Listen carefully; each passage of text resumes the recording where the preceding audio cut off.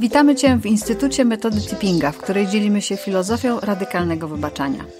Nazywam się Magdalena Czaja i prowadzę jedyny w Polsce ośrodek oficjalnie reprezentujący tę metodę w Polsce.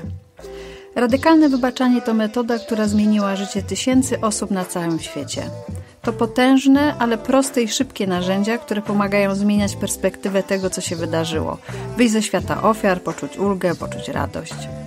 W tym podcaście pomożemy Ci lepiej poznać radykalne wybaczanie i jego narzędzia, ale też będziemy inspirować Cię do pracy nad sobą tak, aby żyć z otwartym sercem, spełnieniu i radości. Zanim zaczniemy, jeśli Ci się spodoba, to nie zapomnij ocenić podcastu Radykalne Wybaczanie. Niech jak najwięcej osób usłyszy o tej niezwykłej metodzie. Dziękujemy. No to zapraszamy. Dzień dobry, witamy bardzo serdecznie. Z tej strony Magdalena Czaja. Jestem dyrektorką Instytutu Metody Tippinga, metody inaczej zwanej Radykalne Wybaczanie. Instytut, to warto dodać, jest jedynym przedstawicielstwem tej metody w Polsce. A dziś ze mną jest, jak zwykle, Ewa Turek, która 2 razy ukończyła kurs trenera Radykalnego Wybaczania, jest coachem, a także prowadzi konferencję TEDx w Polsce.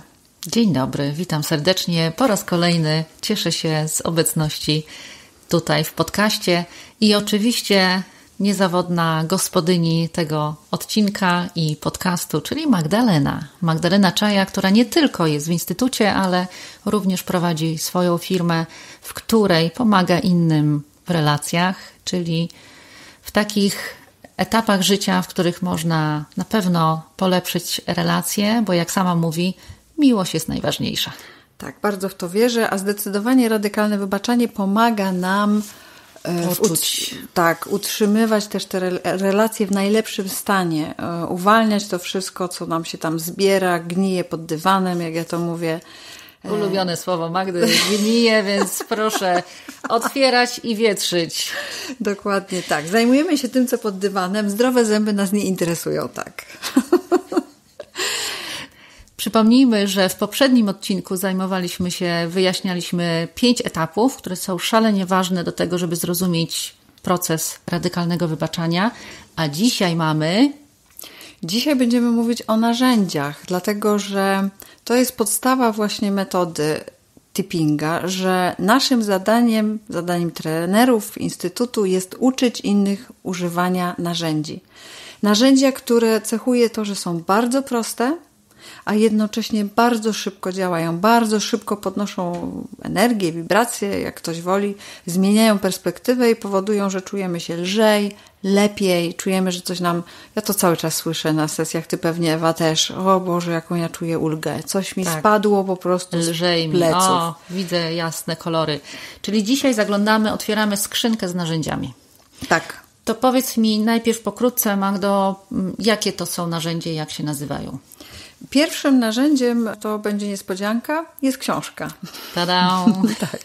Książka Radykalne Wybaczanie ColinTippinga, w której Colin bardzo prosto, też na przykładach, tłumaczy, czym jest ta metoda, czym jest filozofia radykalnego wybaczania. Wprowadza w bardzo delikatny sposób w inne postrzeganie naszej rzeczywistości, w to założenie, że jesteśmy istotami wielowymiarowymi, a nie tylko ciałem. I również przeprowadza przez podstawowe narzędzia. I tutaj uwaga, nie wszystkie narzędzia dostępne w książce są narzędziami dla wszystkich. Niektóre są wyjątkowe i są stosowane tylko przez trenerów, których uczą się na kursie. O nich powiemy później. Tak. Natomiast, czyli tak, pierwszy krok, który każdy może zrobić w każdym miejscu, w którym jest, to poszukać albo sięgnąć z półki po książkę ColinTippinga, czyli Radykalne Wybaczanie. Tak, z tą książką jest tak śmiesznie, że ona bardzo często ludziom wpada w ręce w momentach kryzysu, w momentach, kiedy dzieje się coś bardzo trudnego. Tak było u mnie, o czym opowiadałam w pierwszym odcinku. Zauważyłam też, że bywa tak też z tą książką, że się ją zacznie czytać i się ją odstawia na półkę i dopiero po pewnym czasie, po paru latach się do niej wraca. Nie dziwi mnie to, dlatego że kiedy uczeń jest gotowy, to przychodzi nauczyciel i ta książka jest takim nauczycielem.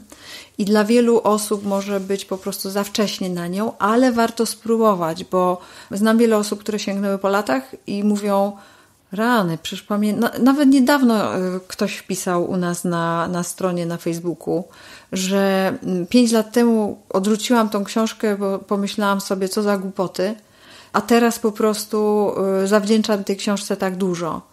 I tak się naprawdę dzieje. Także ta książka jest potężnym narzędziem, ale trzeba być na to gotowym. Ja z inną książką miałam taką historię, mianowicie z rozmowami z Bogiem. Pamiętam, jak je czytałam naście lat temu, to ja naprawdę sobie pomyślałam, co za herezję, rany.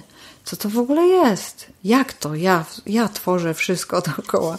Pamiętam, że wszystko moja wina. Tak, to w ogóle nie byłam przygotowana na taką koncepcję.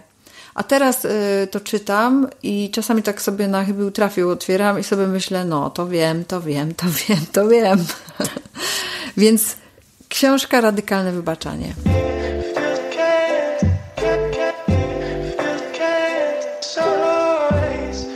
I oczywiście w książce, zresztą książka od tego się zaczyna, historia Jill. Historia Jill to jest taka kwintesencja tej metody i tak jak już wspominałyśmy, sama ta opowieść czasami ma działanie lecznicze albo co najmniej otwierające oczy. To też bardzo często słyszę. Ja zresztą mam taką praktykę, że po pierwsze przed warsztatami proszę ludzi, żeby przeczytali historię Jill.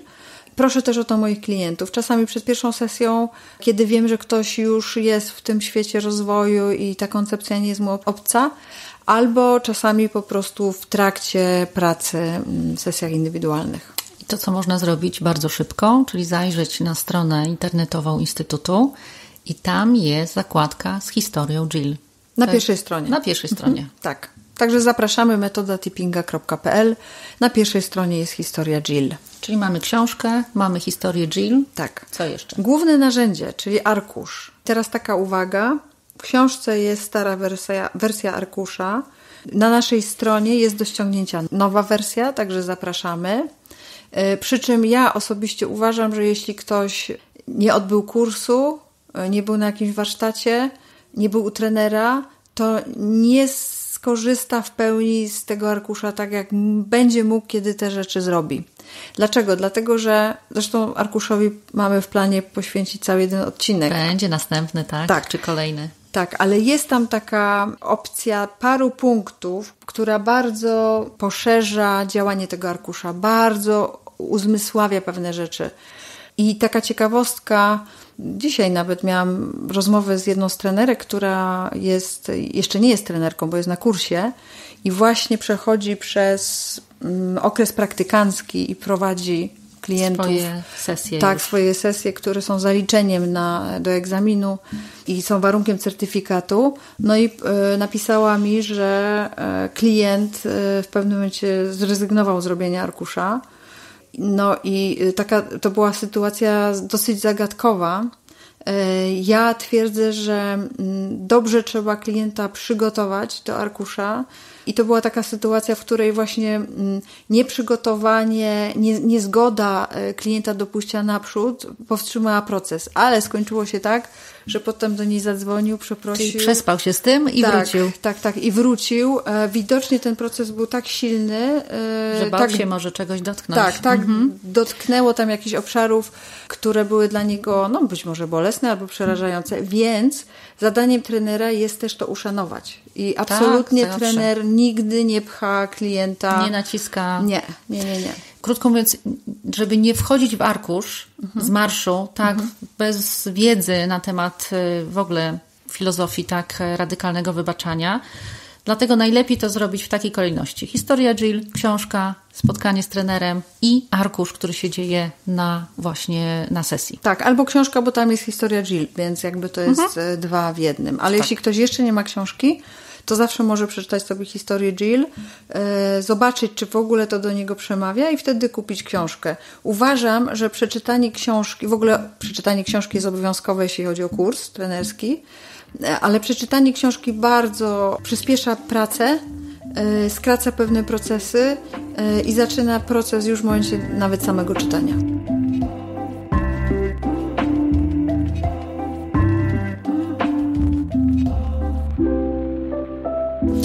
ja się podzielę swoją historią, ponieważ książkę Radykalne Wybaczanie oczywiście już ponad 10 lat temu, kiedy pierwszy raz w ogóle zetknęłam się z tą filozofią, przeczytałam, później poszłam na kurs i teraz, kiedy ostatnio czytałam już po latach, to było ponowne odkrywanie, ponieważ tak jak też często, Magdo, powtarzasz, my się zmieniamy w życiu, czyli dojrzewamy, doświadczamy, zupełnie inaczej możemy podchodzić do tych samych zagadnień 10 lat temu, a dzisiaj. Więc dla mnie to było ponowne odkrywanie tych smaczków, które są w książce i w ogóle w całej tej filozofii radykalnego wybaczania.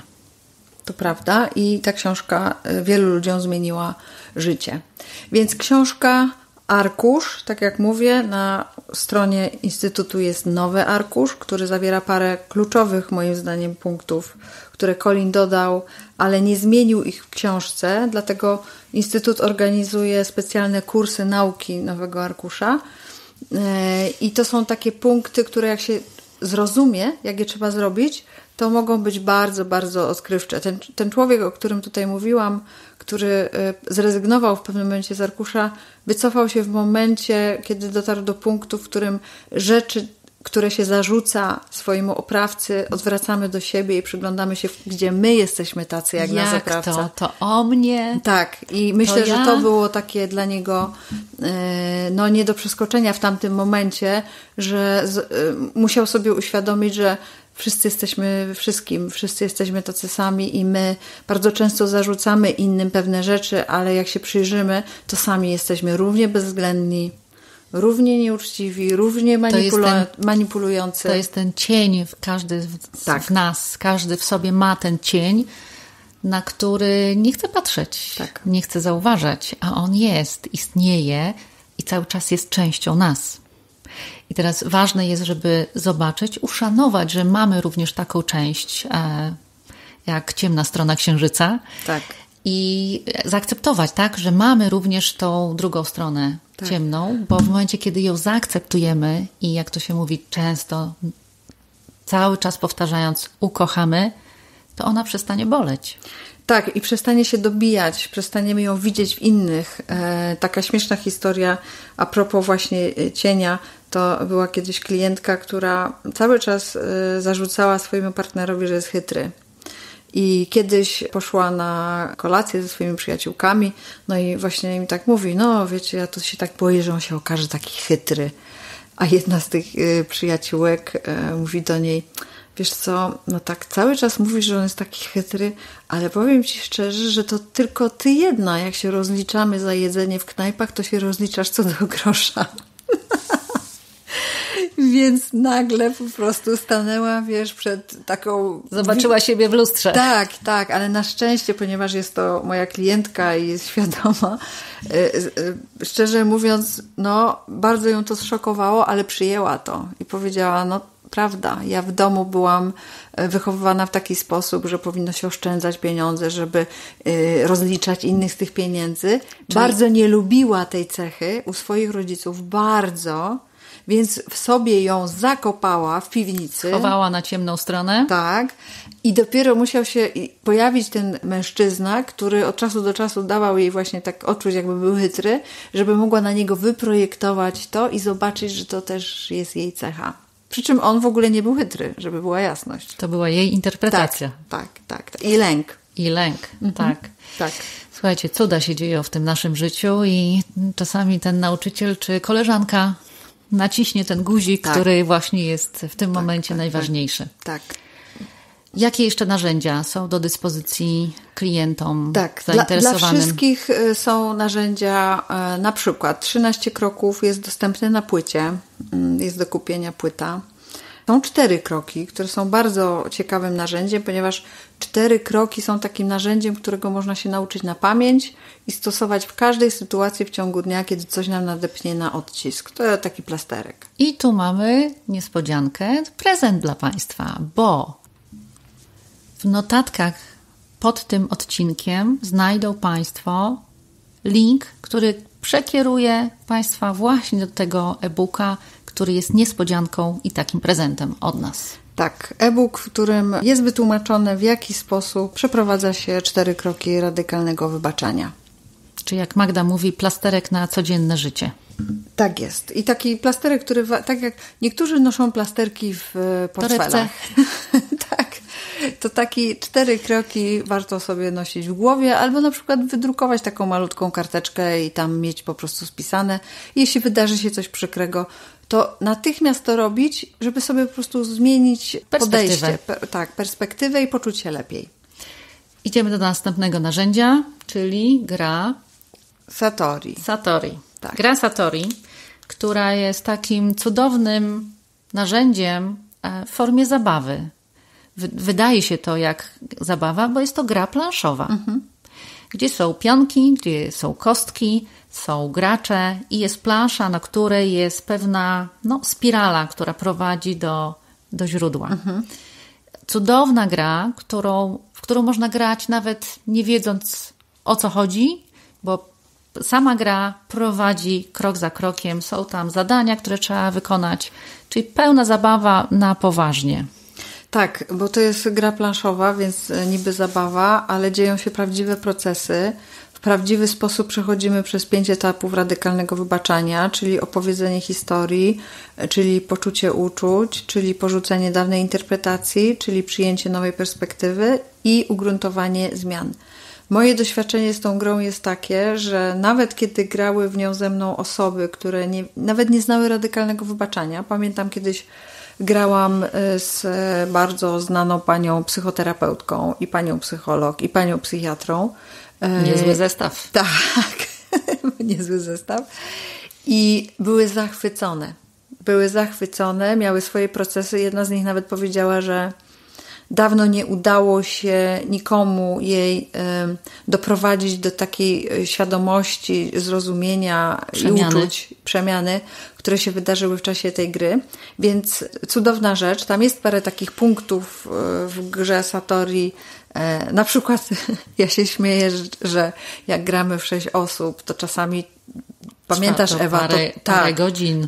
To trwa nawet czasami 7-8 godzin i tam jest taka karta, którą jak się wylosuje, to ona mówi, nie o to chodziło. Wracaj do początku. Wróć do świata ofiar, czyli do początku gry, a tu już wszyscy gramy 7 godzin i już generalnie wszyscy już są zmęczeni. Witaliśmy się w ogródku z gąską, tak, a tu... i ja po prostu czasami sobie myślę, Boże, ja chyba schowam tą kartę.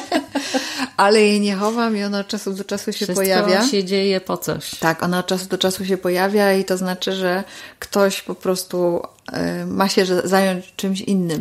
Albo zastosował duchowy bypass. Właśnie. Już wiecie, co to znaczy. Tak, dokładnie. I jest tam parę takich momentów, które są wyzwaniem, zwłaszcza dla osób grających po raz pierwszy albo w ogóle po raz pierwszy będących na takiej grze rozwojowej. Mianowicie zabawa w obwinianie, czyli w świecie ofiar, kiedy jeszcze jesteśmy, bo jak mówię, ta gra przeprowadza przez 5 etapów. Trzeba sobie wybrać osobę, która będzie odgrywała rolę naszego oprawcy i naszym zadaniem jest bez żadnego upiększania, bez litości osądzić tą osobę, powiedzieć jej, co o niej myślimy, po prostu wyrzucić z siebie wszystkie rzeczy, które być może przez całe życie sobie nie pozwalaliśmy. No i tu się dzieją cuda kolejne. Cuda, to znaczy jest często jest płacz, praca. Jest płacz, jest dużo takich rzeczy, a zadaniem grupy, jak widzimy, że ktoś tak tak pogłaszcze, tak niby coś tam powie, jestem na ciebie zła, tak naprawdę znamy historię i generalnie powinna być wściekła, to wtedy zadaniem grupy jest trochę takie podburzanie tej osoby. Przywal mu, powiedz mu, co o nim myślisz i tak dalej. I dla wielu osób to jest uwalniające bardzo. Warto przy tym zaznaczyć, że oczywiście gra od 2 chyba do 6 osób, tak mniej więcej. 5 tam chyba. 5 osób. Natomiast to, co jest bardzo ważne, to oczywiście poufność, że nic nie wychodzi poza tą grupę i pełna otwartość, tak, że akceptacja wszystkiego, co się pojawia. Tak. I warto też zaznaczyć, żeby prowadzącym tą grę była osoba doświadczona. Bo wtedy jest szansa, że w odpowiednim momencie zareaguje przytrzyma, puści albo naciśnie. Po to, żeby ten proces się dział dla wszystkich uczestników. Tak. Ja pamiętam, prowadziłam taką grę, bo w ogóle Instytut organizuje grę Satori, tak jak i inne kursy i warsztaty. I dziewczyna do mnie zadzwoniła, zresztą potem się okazała sympatyczna osoba, że ona chyba jednak nie przyjedzie, bo jest w takiej słabej kondycji psychicznej, że to chyba nie ma sensu. A ja mówię, no właśnie, dlatego jest sens. Masz przyjechać. Przyjeżdżaj, właśnie to jest ten moment, jak jesteś w takim zawirowaniu mówię, a teraz to robisz wszystko, żeby nie przyjechać po prostu. Często to po prostu nasze ego tam się boi tej zmiany, niepewności, niewiedzy, co się wydarzy. Tak. Warto też zaznaczyć, że każdy z Państwa może zajrzeć na stronę, tam gdzie są trenerzy, bo oni mogą prowadzić właśnie grę Satori w danym miejscu, w danej miejscowości, w której mieszkają. Więc proszę sprawdzać. Tak. Na stronie też można znaleźć, kiedy Instytut organizuje grę Satori. I tu od razu informacja o tym, jak i gdzie dostać grę Satori, bo to często się powtarzają te pytania. Tak, i póki co jest to dalej kłopotliwe pytanie, ponieważ jeszcze nikt niezależne nie od Instytutu. Ale powiem tyle, że ja pomagam w procesie dopięcia wszystkich potrzebnych formalności, żeby ta gra była w Polsce od nowa produkowana. Bo ja powiem, że ta gra jest nie do kupienia w tej chwili. Także są archiwalne gry i one gdzieś tam po ludziach są, natomiast nie można jej w tej chwili kupić, bo skończyła się licencja i Magda w tym momencie ze strony Instytutu działa, aby przywrócić ponownie licencję. Ale zaznaczam, że to nie my jesteśmy producentem. Ja tylko robię co mogę, żeby ta produkcja ruszyła, pomagam producentowi i centrali w rozmowach, ale póki co jej nie ma, my mamy, więc my w Instytucie tą grę prowadzimy i prowadzić ją też mogą trenerzy. No dobrze, to Magdo, powiedz mi, co w takim razie oprócz tych narzędzi, które są ogólnie dostępne dla klientów, czy są jeszcze bardziej specjalistyczne? Tak, na przykład 7 kroków. Wspaniałe narzędzie. Kiedy ono jest stosowane i przez kogo? Ono jest stosowane przez trenerów i jest to skrócone, zresztą te wszystkie narzędzia to są skrócone arkusze. Arkusz jest najbardziej rozbudowanym narzędziem. 7 kroków jest wersją arkusza, ale tylko werbalną. To znaczy trener prowadzi klienta, zadaje mu pytania, później prowadzący ma odpowiadać, trener czyta zdanie, pytanie, na to klient ma odpowiadać głośno i wyraźnie tak. Następnie jest proces oddechu Satori. Tłumaczyłyśmy ostatnio oddech Satori. Czyli etapy są te same jak w radykalnym wybaczaniu, natomiast sposób prowadzenia klienta jest werbalny. Tak, dlatego że arkusz jest i werbalny, i pisemny. Pisemny, tak. Bo zaleca się, żeby przy używaniu arkusza, żeby czytać też na głos, tak? Żeby tutaj uruchamiać gardło i żeby to się słyszeć i tak dalej. 7 kroków jest procesem tylko werbalnym. Jest też 7 kroków grupowe, ale te uprawnienia mają tylko niektórzy trenerzy, ale będziemy organizować z kolei dla trenerów kursy uczące narzędzi grupowych. Czy są jeszcze jakieś narzędzia, które stosuje trener? Jeszcze jest narzędzie zwane ceremonią radykalnego wybaczania. Bardzo wyjątkowe narzędzie, dlatego że polega ono na tym, jest to oparte o ceremonię indyjską, opartą na świętym kręgu i polega to na tym, znowu jest to jakby takie narzędzie, w którym trener czyta pewne stwierdzenia i osoby, które to spotkało, na przykład jeśli kiedykolwiek w życiu byłeś oskarżony o kradzież niesprawiedliwie, przejdź przez krąg i ludzie przechodzą przez krąg. Po pierwsze, nie muszą w ogóle opowiadać historii, tylko przyznają, że coś się wydarzyło, ale też widzą, ile innych osób miało podobne Czyli jest pewien ruch, bo przechodzi przez koło, ale też widzi, że nie tylko on sam był w takiej sytuacji. No i dzieją się cuda, bo są to rzeczywiście siła grupy jest tutaj bardzo, bardzo ważna. Wymieniliśmy wiele narzędzi, zarówno tych ogólnie dostępnych, jak i też specjalistycznych stosowanych przez trenerów. I podsumowując, pamiętajcie, że w tym odcinku macie prezent, czyli w notatkach znajdziecie link do e-booka 4 kroki radykalnego wybaczania. Jak również, jeżeli każdy z Was poczuje potrzebę popracowania głębiej nad swoim tematem, to znajdziesz to na Instytucie Radykalnego Wybaczania. indywidualne sesje naprawdę robią cuda.